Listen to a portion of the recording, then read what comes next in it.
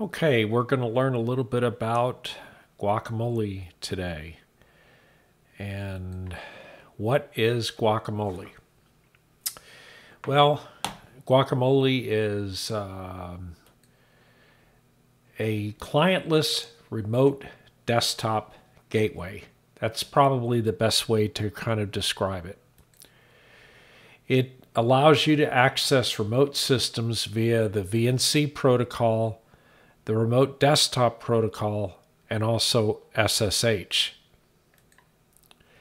Guacamole provides connections to desktops and console terminals with these protocols via a web browser in the HTML5 protocol.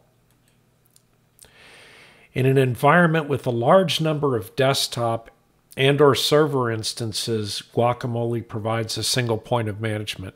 In my case, it works out really well because at this point in my home lab, I probably have 45 or so terminals, and so, or I should say instances that I can log into and configure for various services, both internal and external. And it grows as you've been creating more self-hosted applications. Guacamole is free and open source. So why use Guacamole? Guacamole provides a means for remote access to systems. So that's probably the biggest reason, to be able to remotely access your systems. It has the ability to group systems and also to create user accounts with specific privileges. So you might have one user that can be an administrator of the Guacamole system, whereas you may have another person that's more of a user level person, and they may only have access to a few particular systems. It can store profiles with usernames and passwords as well as SSH keys. It's secure. It uses SSL, and it also uses two-factor authentication, which is a good thing. Especially if you're providing access to systems, we want that access to be secure access. And Guacamole lets you connect to a system remotely and securely without a VPN in a web browser instance. So a lot of connectivity ways to do this would be coming in from the outside via a VPN, which is extremely secure and it's great, but it gains access to the entire network. With Guacamole, you can expose just one particular system or maybe a system on a VLAN, so that comes in handy. And Guacamole can be used as a virtual desktop interface, otherwise known as VDI, for users to access home lab or data center hosted desktops, which is pretty nice. I mean, so what are the features? Guacamole provides a means for remote access to systems. Well, we know that. It also tracks an audit trail of who's been connected and to which systems and actually for how long. It optionally supports an on-screen keyboard for special character input, or it can also be used on a tablet. And it has a dashboard for administrators to monitor active sessions. Administrators can set connect limits to any system or even connect limits per user, or you can even set a particular system that they're only allowed to connect to that system during particular hours. Guacamole supports connecting through a proxy server if you require that in your system. And then even more Guacamole features. It comes with chips. No, I guess not. There are a lot of customizable options for terminal display, font, color, and size, as well as scrollback memory. So, I mean, the point to bring up here is that you can connect to a console of a system, meaning a terminal, but you can also connect up to the full GUI of the operating system. And so this addresses if you connect to the terminal, that you can customize that terminal having different font, color, size, and such. And these these terminals are just web pages, just like any other web page tab. The clipboard can be enabled or disabled per the admin that created the connection. Session and screen recording are also supported, so you can have a session recorded automatically or on demand. And file transfer via secure FTP is also supported, which is kind of nice. Wake on LAN is supported as well, so it's possible to have on a Wake on LAN network, if you have a Wake on LAN supported network and you have Wake on LAN supported adapters configured properly, you can power up a remote system that may be down and then connect to it with Guacamole. All right, so we're going to talk a little bit about how to install the product. I'm not going to spend a lot of time on it, but it's really simple. So typically I like to go with something like a later release Debian or Ubuntu Server 1804 or 2004. And I picked the server versions because we want to have our hosted applications being kind of lean and mean, and we don't really need a desktop. So bottom line, pick the server version of these apps because that always works best. So this is the entire installation procedure. Basically, you install Software Properties Common, this script that you go out and get with the wget command really performs everything that's needed. You change the script after you download it to have executable privilege, because otherwise it won't run without execute privilege when you download it. And then you invoke the script. And after you invoke the script, you go to the web interface, and the web interface has a username of guacadmin and a password of guacadmin. So what does that look like? Let's go install Guacamole. Well, first of all, I had an instance out there. My instance could have been a virtual machine. It could have been a separate piece of hardware. In this particular case, I'm connecting to something in my home lab at 172.16.1.187, and that something happens to be a LexC instance of Ubuntu Server. So since it's the first time I ever connect to it, of course, it asks you whether or not it can store a new fingerprint for that. A fingerprint basically amounts to a combination of the IP address and MAC address. It is a protection that SSH has to make sure you're not connecting to something that perhaps might be being spoofed out there. So I provide my password and I log in, and you can see that this instance is Ubuntu 2004.3. So now we're going to install the dependencies. There's the sudo apt-get install software properties common. I control-C out of that because my instance already had that in there. And then I do the wget for the script, and it downloads the script. So that's what's on that page. And then finally, I run the install script. Well, first of all, I've got to change the protection to have executable protection on the script before I can run it. We mentioned that earlier. And then I'm going to invoke the script. So when you invoke the script, first of all, it's going to come back and say, hey, you got to run this as the sudo user because it's going to install some privileged components, and we need to do that. So I invoked it the first time, got the error message, invoked it the second time with sudo. First question is, would you like to install TOTP? So TOTP is time-based one-time passwords. It's a way of having two-factor authentication. Since you're providing access to your systems that could potentially be from outside your network, I highly, highly recommend that the answer to this question be yes.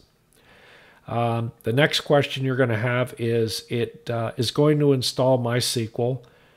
Go ahead and say yes. Go ahead and install MySQL. You have to make up a root password for MySQL. It can be anything you want. The installation will deal with that password on down the road. And it'll create a new user called Guacamole user for the database. And then After that, it will run on for quite a while. Probably about 10 minutes, 15 minutes. The speed of your system does matter. And towards the end of it, it'll have started everything up. It'll have created the Guacamole Guac-D service, which is the web service for the application. Cleans up its files. And then down here at the bottom, it says visit http://localhost:8000 guacamole. So that's really important because it's whatever address that you specified when you did the installation, and then port 8080, because that's the default port that they create the service on. And then if you just go to port 8080, it'll come up and say it's installed properly, but it won't actually give you a login screen. You'll have to say /guacamole at the end of that. And it reminds you again that guacadmin is the username and guacadmin is the password. So here I am signed on, and my local address, as you remember from earlier, was 172.16.1.187, port 8080, and guacamole. And here I've got my username and my password, which I've typed in guacadmin and guacadmin. And that logs me in from the web browser. Remember that we said we wanted time-based one-time passwords, TOTP. This is our two-factor authentication. And so it comes up with this screen. You can use something like Google Authenticator and scan the QR code, or you can go ahead and click on Show Details, and it'll give you the long string of characters to enter into some other type of two-factor authentication to do its setup. Anyway, once you've completed two-factor authentication setup, the very next screen you run into is the main screen. So the main screen is a little bit austere, not much to it. In fact, nothing to it right now because it doesn't say there are any recent connections because we haven't connected anything. And the only thing you really see is in the upper right-hand corner, you see guacadmin, and that's actually a drop-down menu. So, user settings. You want to click on that menu we just pointed out where it says guacadmin. You want to change to the settings screen. So that menu's got a couple of options on it. It's got the username at the top before you click on it. It's got home, which is where we started, and it's got settings, and it's basically got log out. So you want to go to users once you're in the settings screen, and you want to add a username for yourself. And be sure to make yourself an administrator. So what does that look like? All right, I know this is a little bit microfilmed here, so you might want to be looking at it on a display. But there's a zillion options. The important ones are when you create this new user, I created a user, Scott. You want to enter the password. Of course, it says re-enter password again. The profile section, you don't really have to fill anything in, but it's got, full name, email address, organization, and role. So whatever your needs are, you can fill that in to meet those requirements. And then under account restriction, you can disable the account. Well, we don't want to do that. We're creating it right now. You can set it to where the password is pre-expired if you want. So where you give them a first password and then you force them to change it. You can limit their access times, not after a certain time period. And you can also enable the account after a date, and you can also disable it after a particular date. So you can have a time-bounded account. Maybe if you got a vendor coming in to look at something. And then the important thing is, in this case, since I'm creating this for myself, I want to have the administer system checkbox checked. But you can see there's a granularity of a lot of different permissions that you can optionally have created here as well. So now you got to complete your user registration. You're going to log back out, and you're going to log back in under the username you just created. In my case, I'm going to log back in under Scott. And it's going to require my two-factor authentication for this account. So again, I'm going to have to go set that up like we did when we logged into the guacadmin account. Once that's completed, go out and delete the guacadmin account because you don't need it anymore. And plus, it's pretty guessable because when you install it, the username is guacadmin. So create your own user account. Now that I'm logged into my user account and I'm on this users menu we were just talking about, you can see the only user left is Scott. And that's basically it. So now you want to create your first connection. You're going to go to the settings menu, and on the settings menu is a connections across the top, and you want to click new connection. When you click new connection, it will get into a screen that says edit connection. You want to give this thing a name. Well, I'm using Guacamole to get into Guacamole. If I had thought about it, I would have created a system called chips, and then I could have used Guacamole to get into the chips. Oh well, so much for that. Anyway, location is root. So what does that mean? Well, you can create groups in Guacamole. You can have groups of systems. Like you might have terminals, and you might have GUIs, or you might have, I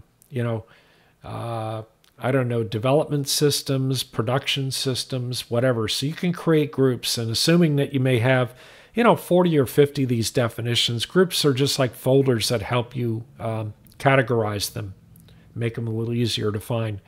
And then down here, protocol. Well, in this particular case, I said that Guacamole server is actually just a server, so it doesn't have a GUI. So my really only option was to connect via SSH protocol. And I'm kind of focusing on SSH for this,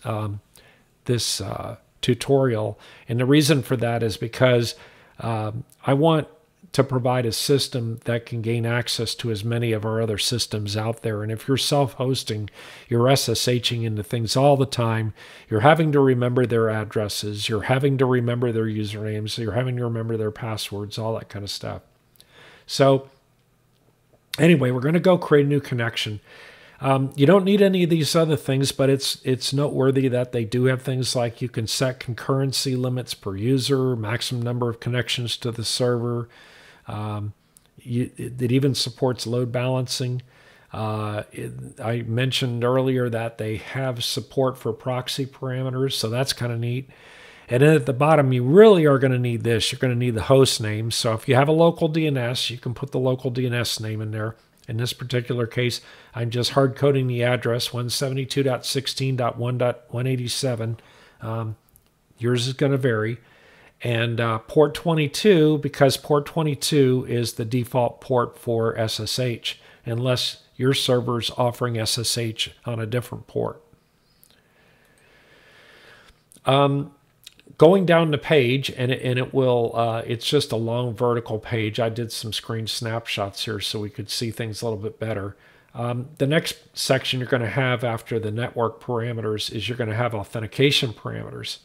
So in this case, my username on the Guacamole server itself, not to be confused with the Guacamole website that we created with the Guacamole app, but the actual just server.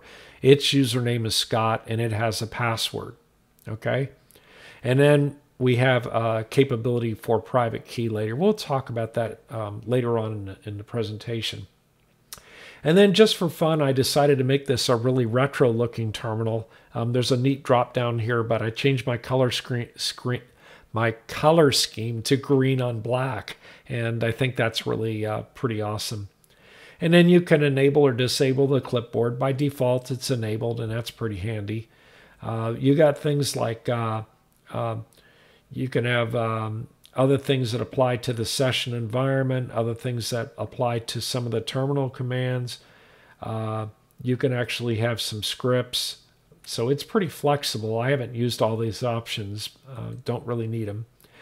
The next section after that is screen recording. You can set up a screen recording path and a screen recording name, and then the person in the Guacamole session can either be having their session recorded automatically, or I think they can record on demand. The next thing is you can enable the SFTP server, and that way you can transfer files from your system into the system you're connected to. And finally, we got Wake on LAN. So at the very bottom, when you do all that stuff and scroll, or in this case, we just have the scrolling screenshot side by side, you're going to click Save. And once you click Save, you're going to have your new connection profile completed. So the settings screen and the home screen. This is an important distinction. First time I used this program, it confused me a bit. In the upper right-hand corner, you see we don't have Guaco admin anymore. We've got Scott because we're logged into the Scott account. Well, when you go to that drop-down, when you first log in, you're going to be on the home screen. And I went to that drop-down and I went to the settings screen. And that's how I created my connection. And I've got this one connection called Guacamole. And by the way, it uses a little caret sign with an underscore because it kind of looks like a terminal prompt. And they're trying to say, well, this is a terminal as opposed to being a GUI, which would be a screen. So if you created like an RDP connection to a Windows machine, then what you'd see is you'd see a little screen telling you that that's more of a GUI. Anyway, this is the settings screen. Here's where the confusion comes in. This screen down here is the home screen. The home screen is where you connect to systems on. So on the settings screen, if you click on Guacamole, what you're doing is you're getting into the Guacamole profile to edit it. On the home screen, if you click on Guacamole, you're connecting to it. And it's just important to remember which screen you're on. By default, you're in the home screen unless you've gone to the settings screen. So once we click on Guacamole in the home screen, the screen that we're in there that you just saw, that web browser tab immediately goes over to a connection to the terminal. So I clicked on it, and then I got my green on black background. We connected to my Guacamole demo server. That's located at 172.16.1.187 with the username and password I put in. And there we are logged in. I did a LSAL just to do a folder here. And that's all there is to it.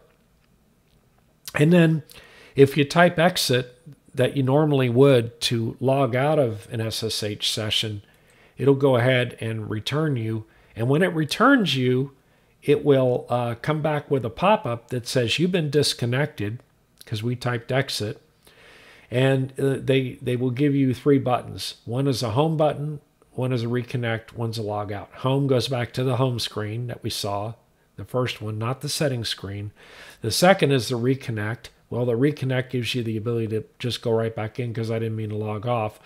Log out means really log out of Guacamole completely, in which case you need to come back in with your username and password for the Guacamole web page, and you'd have to provide your 2FA credentials. So we have a lot of protection front-ending this because, as you can see, once you're in here, you're in here. So the thing is right now my configuration of Guacamole is local configuration. Assuming you have a domain name and assuming you have a Nginx proxy manager out there, which I talked about in my last video, then you can set up an Nginx definition for Guacamole. So Guacamole is a little bit different than a typical service, and we want to define Guacamole in Nginx proxy manager.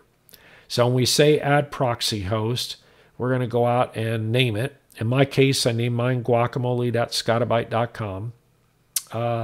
Say it's HTTP because the server itself is HTTP. It's not HTTPS.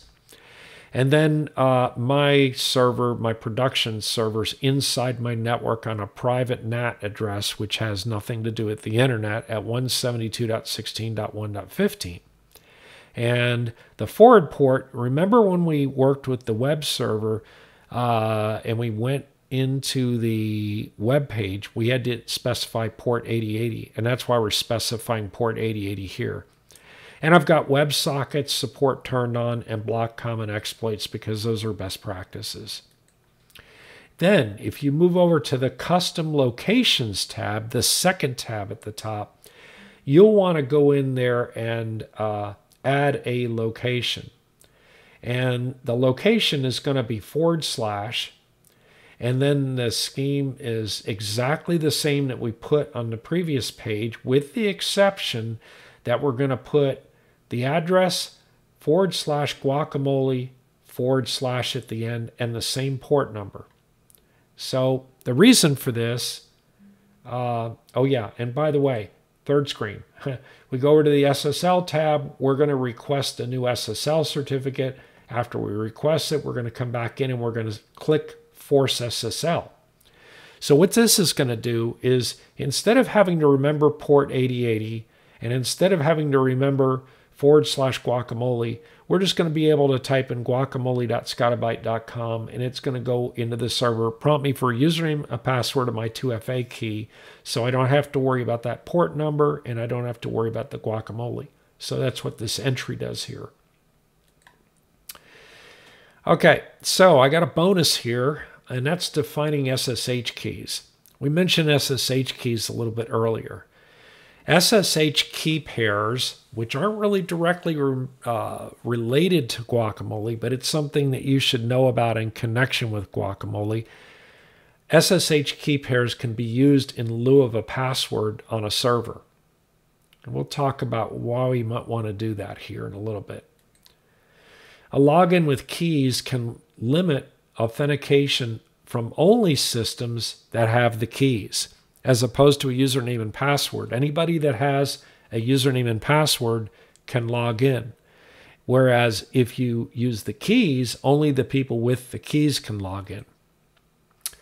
So here's an example of how you set up keys. And this doesn't apply to Guacamole again, but I did it on the Guacamole server just so you could see how it works. So you'd log into your Linux account, wherever it happens to be. This could be your desktop machine, server, whatever. Presumably you'd want to do this on your desktop machine, though, because you're going to set up the ability to use the keys. And you're going to make a hidden directory called SSH. So in Linux, anything that is preceded by a period is a hidden directory.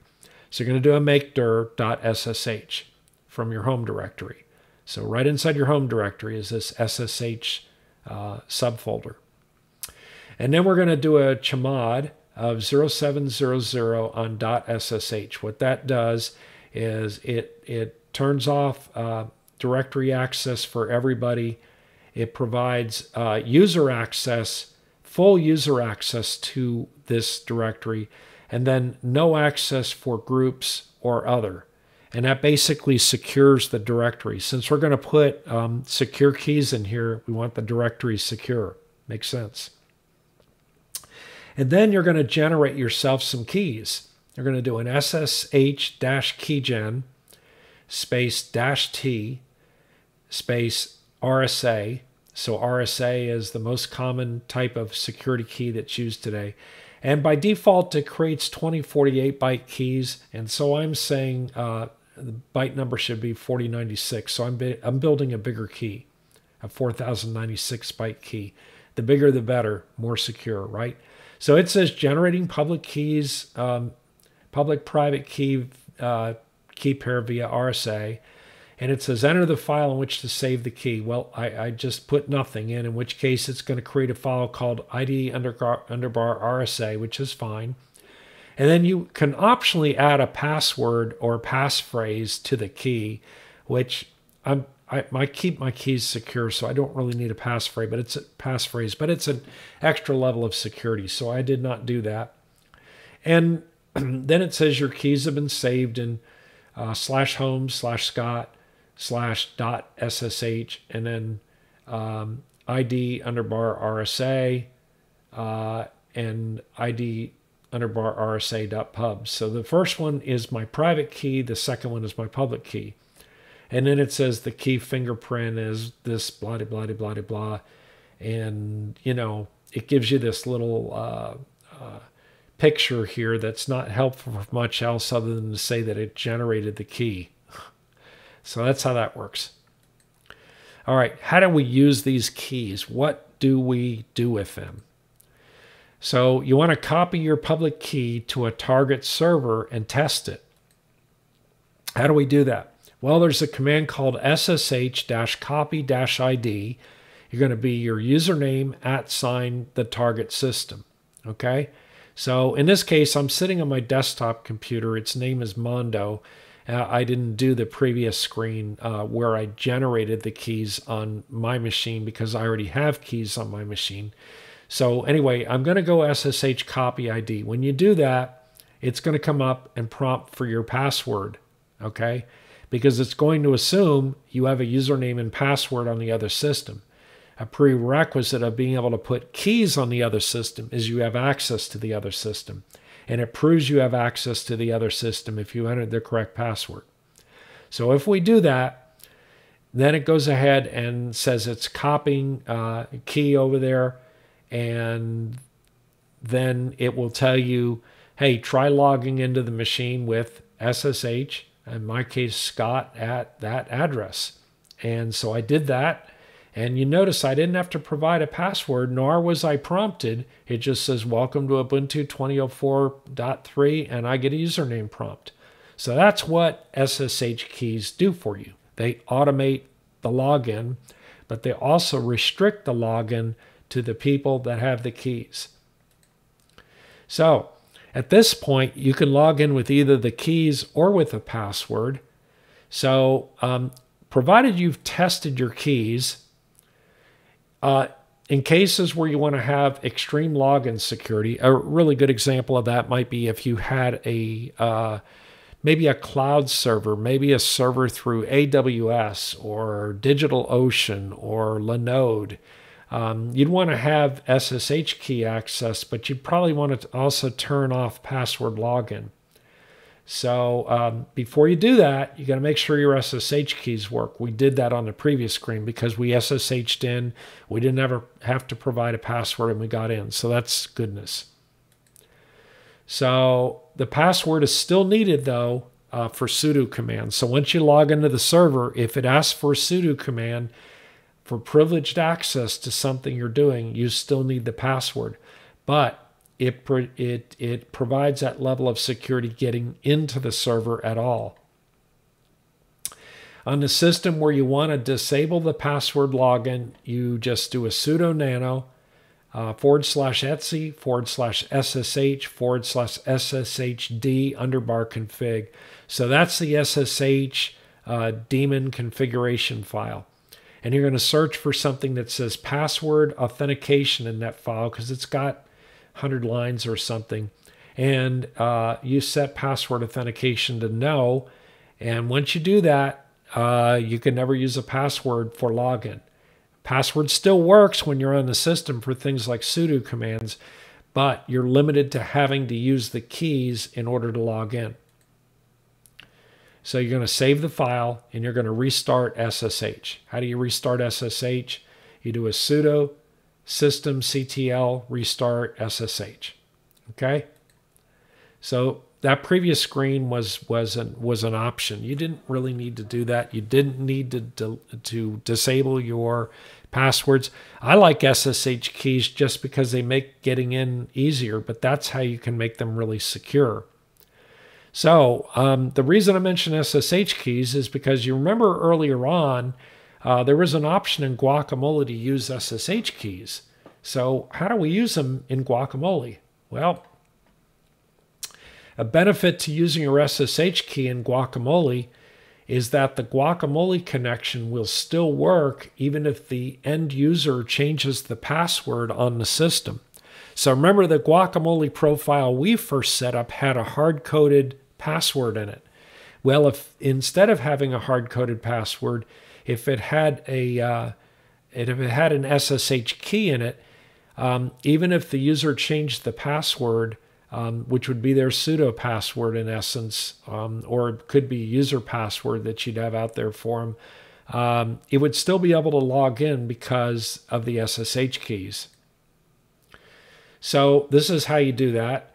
Remember when we were creating the account for our mock Guacamole system? It could have been any system. It was just a system we were connecting to. The console was at 172.16.1.187. It was port number 22. And we had a password in here. Well, I cleared the password out, and instead I copied that private key. The private key has begin RSA private key, and then it has a whole bunch of stuff. In this case, 4,096 bytes, because that's how big we told it to be. And then way at the end, it has this thing that says end private key. So that went ahead and saved the private key off there. I saved this setup. And now this Guacamole session is using an SSH key to sign in instead of otherwise.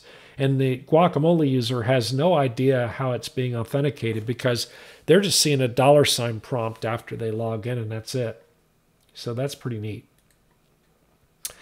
So the private key comes from the ID _ RSA file in the .ssh folder of my Scott account, or in the .ssh folder of whatever your account is. We've copied the contents of that key. We catted it so we could list it out, and we just pasted it in here. That's all we did to set that up. All right. So Guacamole supports remote connections to both terminals and full operating system GUI interfaces in an HTML5 web browser tab instance. That's pretty powerful. I didn't show off connecting via RDP because it's pretty self-explanatory. You do the same sort of thing. Guacamole supports full GUI connections via RDP and VNC, so you can use both protocols for your GUIs. Guacamole can be used to provide virtual desktop interface, VDI service, by connecting to back-end systems. So we got multiple systems out there, and we want to provide them as a service to somebody on our network, or maybe even somebody off network, since we now have our Guacamole publicly available through Nginx Reverse Proxy Manager. They provide their username to Guacamole, they provide their password to Guacamole, and they provide their time-based one-time password two-factor authentication key. They're logged in, and then whatever systems we've decided to allow them to see via their user account, they'll be able to see and connect to. So Guacamole is secure, and it provides two-factor authentication, as I've already mentioned, and that time-based one-time passwords. And those can be through something like Google Authenticator, which is probably the most common thing that people use, or they can be through Bitwarden. And Bitwarden is a really good way to do it as well. Bitwarden's an open source password manager. You can go to Awesome Open Source and check one of Brian's videos on the installation of Bitwarden, and he explains it really nicely. I highly encourage Bitwarden. Complex passwords and two-factor authentication are the only ways to secure your systems. Well, along with SSH keys. So Guacamole is also used by large organizations, large companies, because it's scalable and it provides a full audit trail and history records for logins and connections to any systems that you have out there. So it makes it a really nice product. In a home lab, it just kind of keeps all your ducks in a row. You don't end up forgetting, well, where was that system? What address did I put it at? What was the username? What was the password? Guacamole tracks all that for you so you can log into it. Anyway, thanks for now. I hope this was helpful to the group. If you like the content, you'd like to see some more on down the road, please subscribe and like, and we will be talking again soon. Thank you.